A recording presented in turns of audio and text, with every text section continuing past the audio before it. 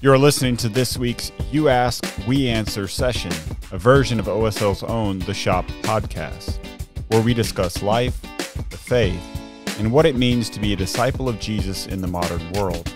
It's real talk about real faith in the real God. Welcome back to another session of You Ask, We Answer. We have some questions this morning or this afternoon that I think are very relevant, especially for Christians where we've been possibly taught these things early on from like a catechism basis, but then over time, those certainties and focuses on the scriptures can be eroded a little bit, especially if we have an ear to our culture and outside of the Lutheran Church. We can see some doubt leaking in.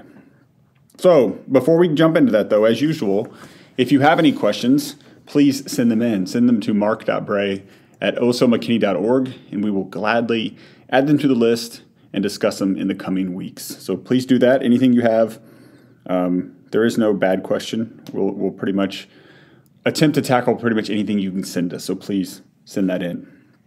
All right. So our first question is this. And this is a question that I think we could probably answer real simply, but I want to dig a little deeper into it and go a little further into it and talk about the elements of it. So this one says, I'm a baptized child of God. Does that mean I'm saved, assured of eternal life by God? Or is there a way that I can become unsaved? And so right now I think there's parts of our culture that are kind of split on this, right? There's parts of our Christian culture that believe once I'm baptized, then I'm good, regardless. And there's others that take a different approach and say, well, I see it differently from the scriptures. So someone kick us off on this. What do we believe as a Lutheran Church in this question? Well, I think we live in an area, culturally speaking, I guess, within the Christian Church of the United States where maybe there's a teaching that's pretty common for some folks, once saved, always saved. And so I don't know that they would always refer necessarily to baptism, but so there is that theological thinking of, you guys can correct me, is I think there's kind of three approaches really, is once saved, always saved, saved but can lose it. Well, then we might even have to throw in predestination. I don't know if we want to get into all that. And then, would that be right? So once saved, always saved, saved and you can lose it? Or is there a third? Where was the third category? The predestination might bring in that you are saved and God will sustain you to the end. If a person falls away in that tradition, the conclusion is they were never saved. To begin with. Right. Yeah. So I guess those would maybe be the three: once saved, always saved, saved and you can lose it, and then kind of the predestination view of whether you are actually predestined for heaven or predestined for hell. Mm-hmm. And I might just back up real quickly here, just shortly, because knowing our international or at least our Beyond Lutheran audience, for some of folks, even the idea of the way the question's formed of, am I baptized? Does that mean I'm saved? I know there's many in our area that would object to that, even the idea that baptism saves. So just quickly, it'd be, I think, helpful to explain a Lutheran view of baptism, that we do not view it as something that we do, something that merits us any kind of credit or grace with God, but baptism is the Word of God working through the water to deliver to you the forgiveness of sins, the rescue from death and the devil, and gives eternal life to all who believe. You once were lost, now you're found, and the Spirit enables you to grasp God's gifts by faith. And so we very much view baptism as a work of God and a gift of grace to us. Yeah, and I would echo that with the catechism speaks to what benefits does baptism give. It works forgiveness of sins, rescues from death and the devil, and gives eternal salvation to all who believe this, as the words and promises of God declare. Right? So it quotes, which are these words and promises of God? Mark 16:16, Christ our Lord says in the last chapter of Mark, whoever believes and is baptized will be saved, but whoever does not believe will be condemned. So does that, whoever believes and is baptized will be saved. So let's take whoever, like, you have to have belief for baptism. I'm asking as a question. You have to have faith for baptism to be valid, yes or no? Because whoever believes, so what if it was like, well, once you don't believe, then why are you even bothering with baptism? Yeah, we probably answer this a little bit differently, whether baptizing an infant or an adult. And so my understanding of baptism, like say for the infant, is in the gift of baptism, the Holy Spirit, one of the things the Holy Spirit works is faith in the one receiving baptism. Mm-hmm. So if you wanted to line it up in timing wise, then, I guess the Spirit creates faith, and that faith receives the benefits that God delivers in God's work of baptism. That makes sense. Yeah. Yeah. And that also is an understanding of faith that I think is very biblical, that is not merely an intellectual understanding or grasping, but is a trust or a confidence in the promise that's given. Right. Yeah, because the adult is, publicly professing that, yes, I believe and desire baptism, and Christ has commanded me to be baptized, and so they're coming to baptism with what David's talking about is, some intellectual assent. Faith is still by the Holy Spirit working through the Gospels, awakened faith in that person, and now they're the ones receiving the benefits of baptism in their baptism. Right. Okay. Yeah, and I was drawing that from, I was reading through the Book of Concord, and I have a book crush on the Book of Concord. I love the Book of Concord, and if you're not familiar with the Book of Concord, it's basically the Book of Concord. That is an explanation of the Lutheran Confessions, and I'm just doing a commercial of it because I love it, because it gives a lot of stuff to think through and a lot of background to why we believe certain things. So if you're not familiar with the Book of Concord, holler at me and I'll hook you up and connect you with that. We can talk about it. But it said, without faith it profits nothing, even though baptism is in itself a divine, overwhelming treasure. And so the reason this was a quote from, I guess, Large Catechism, so Luther. So the reason I gravitated to that, because it seemed to touch on the question where it was like, is there a way I can become unsaved? And so it's talking about without faith. So if I walk away from the faith, truly, completely, then is my baptism still saving me? I think that's where the heart of this question leads. Yeah, and what I'm hearing behind this question a little bit too is whether Lutherans sometimes talk about baptism in such a way that would lead you to conclude once saved, always saved.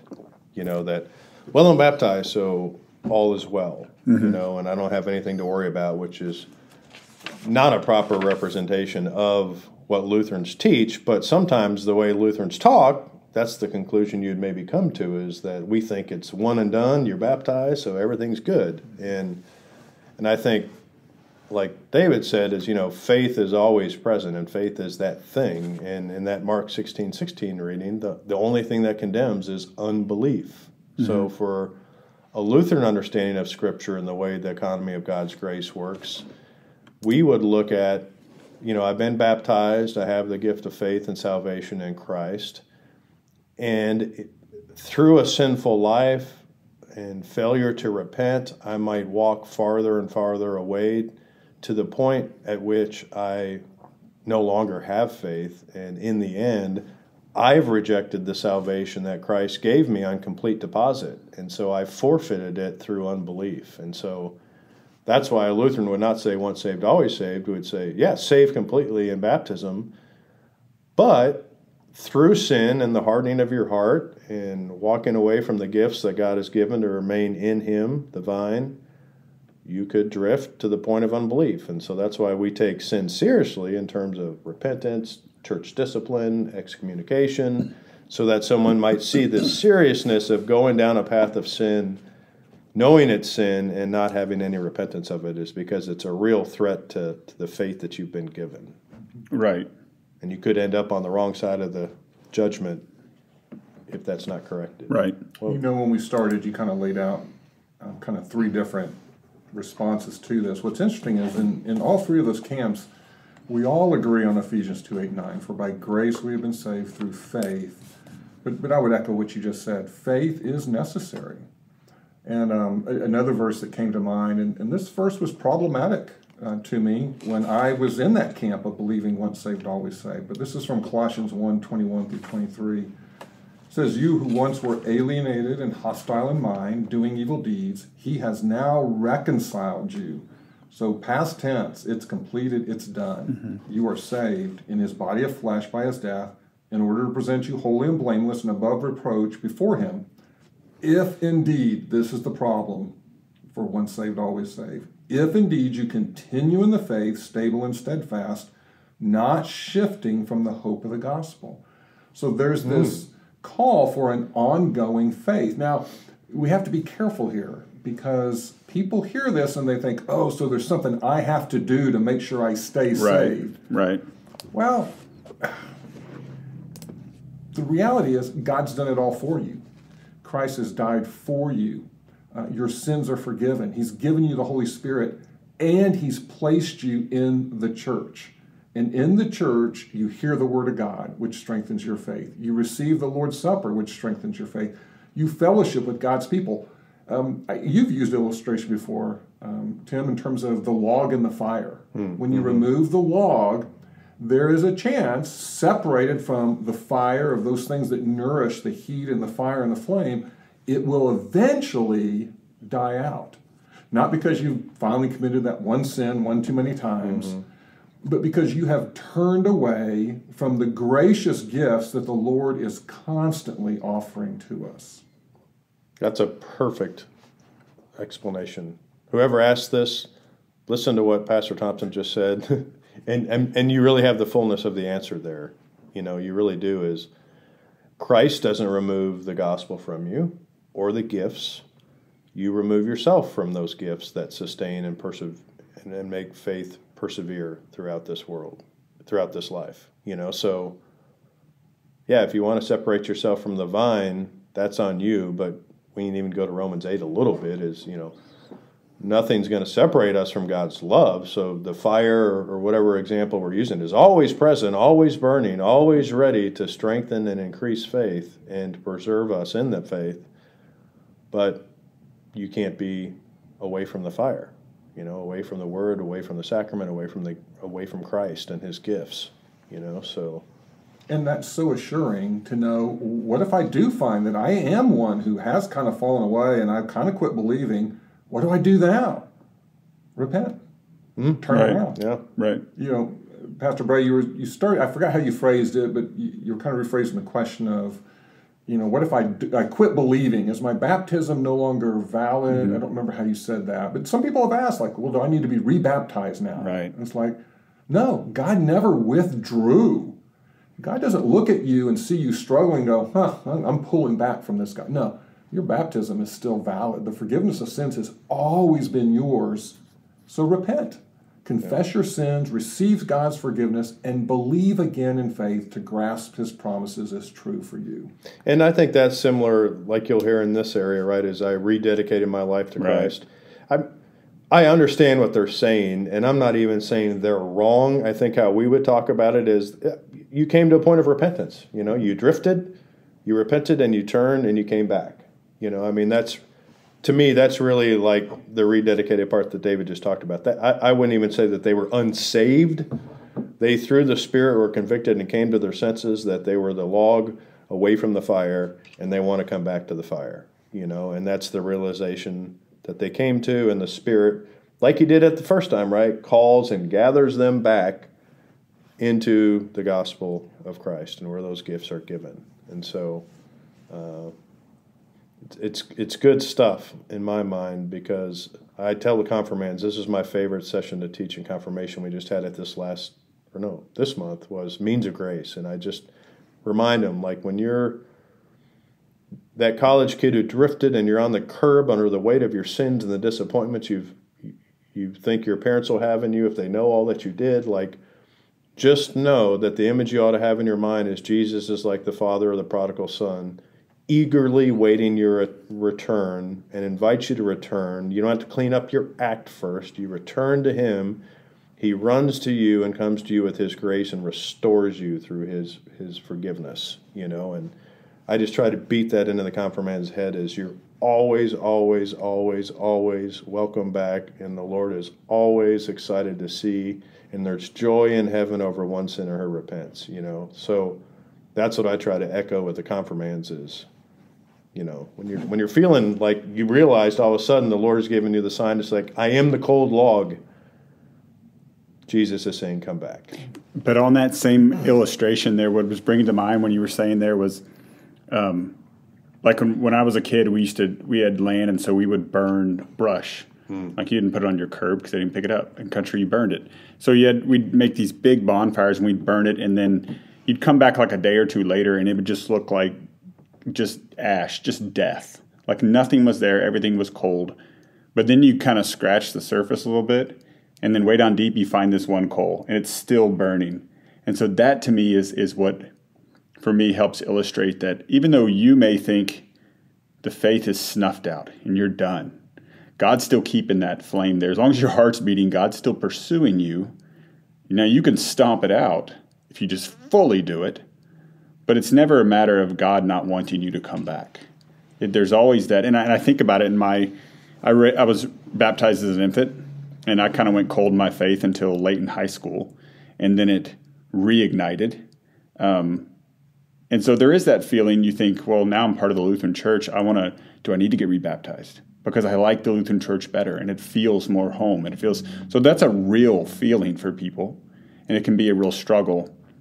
It's just redirecting back to, you may be at a different church now, you may be a different doctrine, but your baptism that was performed 20 years ago is still completely valid, regardless of what you struggled with or how cold you got between your baptism and the time where you kind of had this reawakening situation. And such an encouraging word for parents whose children, maybe they raised them in the church, but now they see their children drifting or maybe even having nothing to do with the church. But you keep praying, you keep hoping. Yeah. Baptism is powerful, and God does not let you go. And I think you well said that, Pastor Mark, in terms of that ember is still there. And so we keep praying and we keep asking the Lord to intervene and to bring them back. Yeah. All right, any other thoughts on this one? All right, let's look at our second question here. So this is kind of related. It says, and this one came up during a Sunday school class, and we kind of milled around on it in a while, and I thought, you know what, let's circle up on this one, because this can be a tricky one for people. So it says, will I stand before God's judgment twice? So when I die, will I face God's judgment before entering heaven? Then, when Christ returns for the final judgment in his return to this earth, will I again have to face God's judgment? So there are two situations where I'm going to have to answer for my sins. Thoughts on that? Well, two verses that came to mind from Hebrews 9. And y'all, as we kick around these questions, and even as you listen at home, and even as you have your own questions, I mean, the first question is, well, what does the Bible say? And often you can turn and find Scripture. But Hebrews 9:27-28 says, and just as it is appointed for man to die once, and after that comes judgment, so Christ, having been offered once to bear the sins of many, will appear a second time, not to deal with sin, but to save those who are eagerly waiting for him.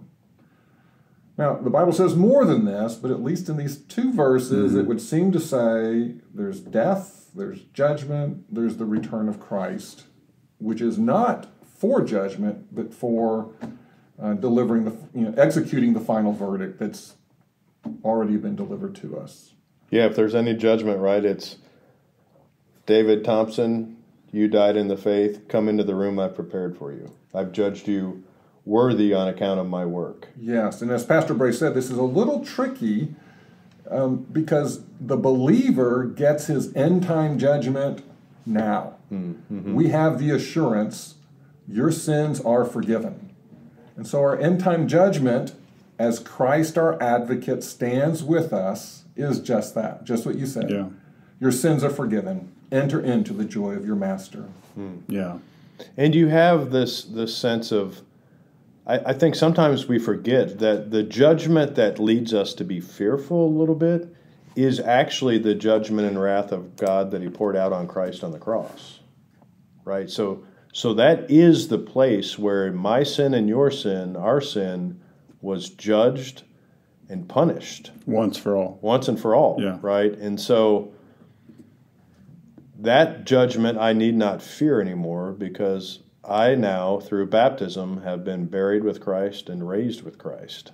Yes, I still live in a sinful flesh, but the Lord still visits me with his grace, and the Spirit still convicts me, and I still repent, and I still turn and receive the goodness of his grace towards sinners and the forgiveness of sins. And so I don't fear that second coming judgment, of a second death, if you will.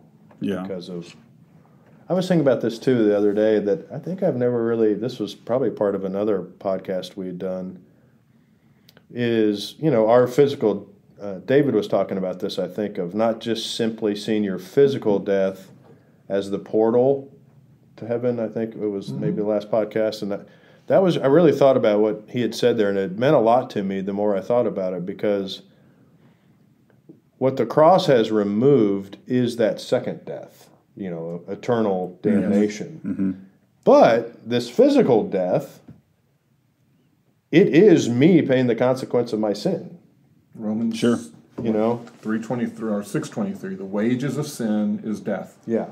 And so while Christ answered for it, what he answered for is me being spared from that second judgment and second death. The wages of sin is death, but in the resurrection, death is not the final word. Yeah. Yeah. So that was helpful to me, because I don't think I'd been seeing that properly until David pointed that out, and I thought some more about it, and I thought, wow, that's really clarifying, to realize it's that second one that should be the most fearful, right? That second death is far more fearful than the physical death, but I still have to have the physical death. But what Christ answered for was sparing me from the judgment of that second death, of eternal death. So as Christians, we can die in the faith here and not fear, okay, I'm going to be in heaven in this waiting room, and then I got another wrath session coming my way that I hope I get through. Mm-hmm. And I think that's where some anxiety can surface, in that there's still more work to do for me, or there's still more I have to. And so I and this may be a stretch, but I looked at like Luke 23, where Jesus is talking to that criminal on the cross, and he says, "Truly I say to you, today you will be with me in paradise." And so I think if he's saying I'm going to be in paradise, well, paradise with another judgment in mind coming, that doesn't sound like paradise to me. So I read that, and again, it might be a stretch, but I read that as it's pure paradise.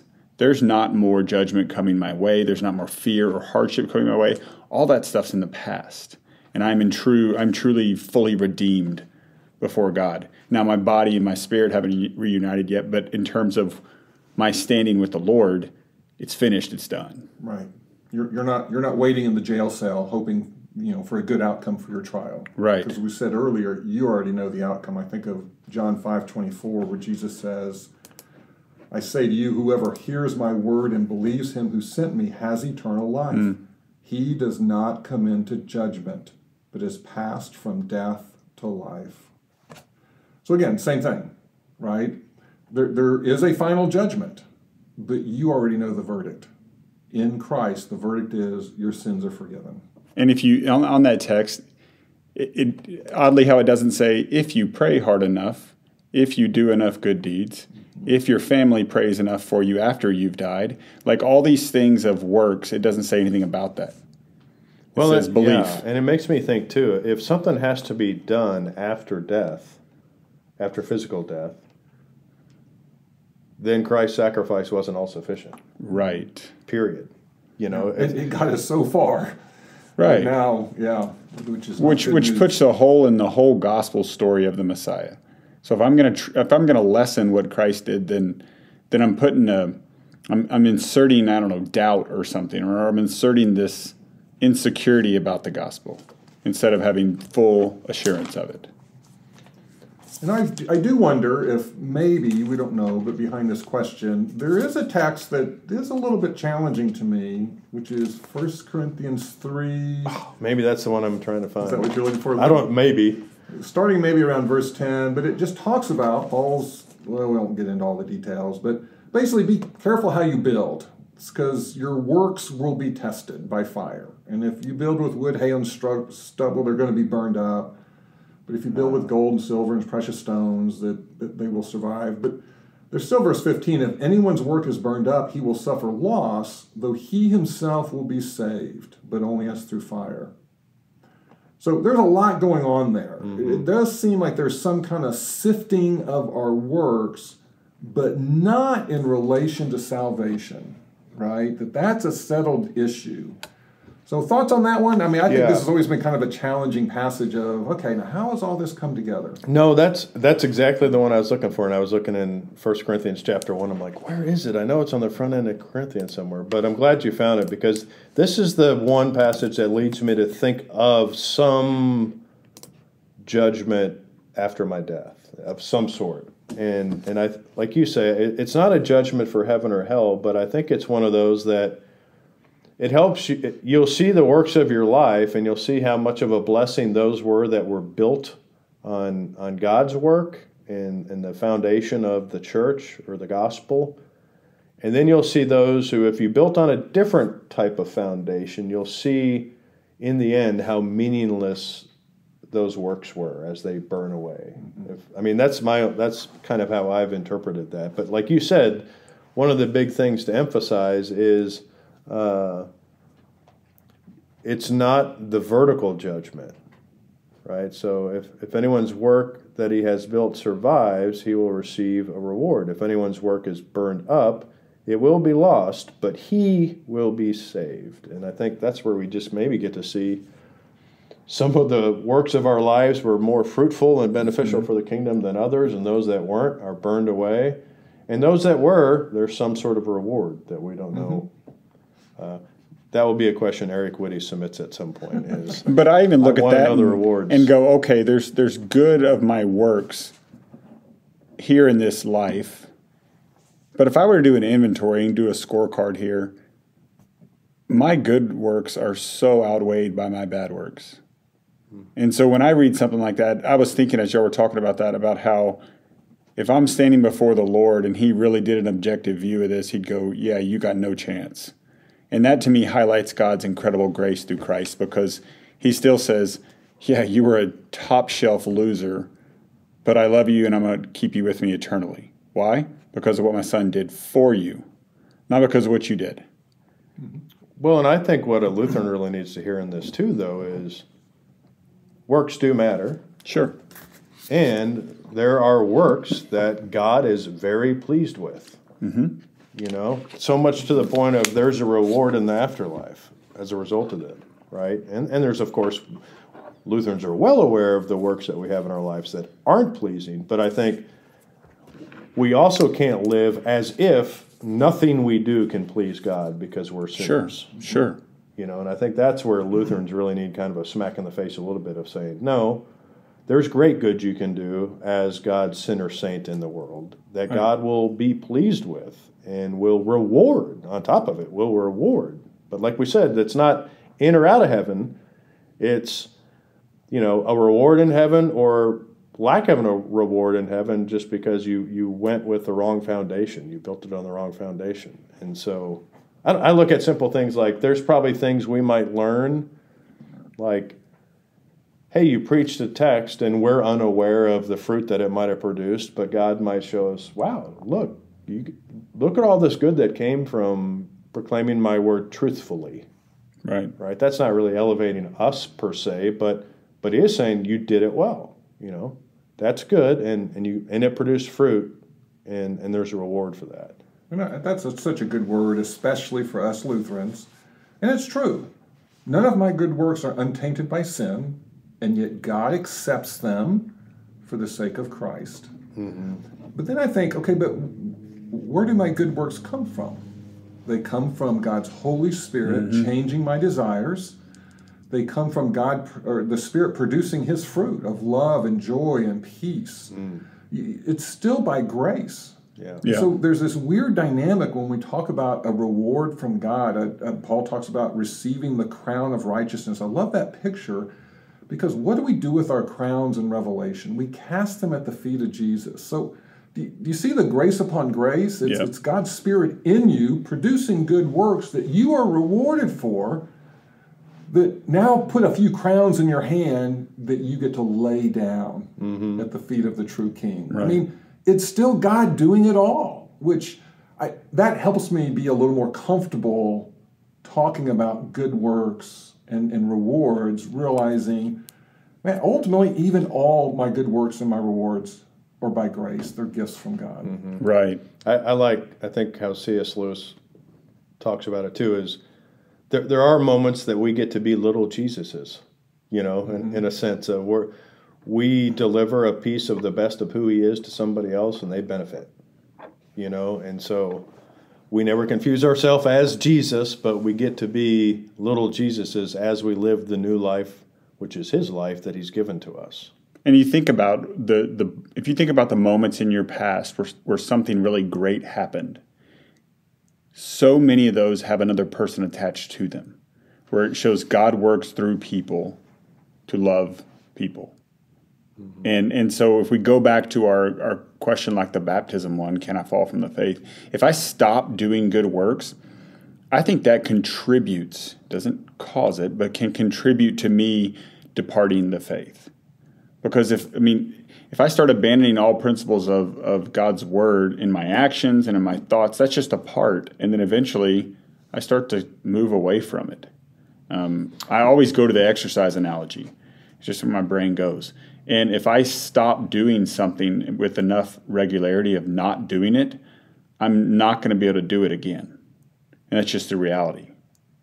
So I think there's some connection with that in our faith. If I just turn off good works and thinking about doing nice things for my wife, then over time I'm going to become callous and indifferent to my wife, and the love's going to disappear. So I think our works help us. I think works are similar to dashboard warnings in a vehicle. That when you see the temperature gauge rising, that's an indicator of something's going wrong foundationally with the engine, right? So if I'm looking at works, to me, it's like if I lack them or no desire, then it's not the works that's going to fix it. It's returning to this foundational relationship with Jesus where He works in me and produces good fruit and good works in me. And so if that's not happening, I've got a clog in the line somewhere before the works, if that makes sense. Like I think we always talk about justification as the mother works as the child, like the mother births the child. We use that analogy, which I really like, because the child can never birth the mother, right? And so I look at like it's more the mother relationship that's the problem if the works aren't happening, or I don't care about them, or they're not evident, right? That makes me think of 2 Peter 1, where Peter just lists virtue after virtue and says you should be increasing in these things. So your faith, your knowledge, your self-control, your steadfastness, your godliness, and these should be growing and increasing. But so important to hear his remedy if they're not. Whoever lacks these qualities has become nearsighted and blind, having forgotten that he was cleansed from his former sins. So when you lack those qualities, the answer isn't to try to muster up more of those qualities. It's to return and remember your justification. You've been cleansed from your former sins. Yeah, I like that. Yeah.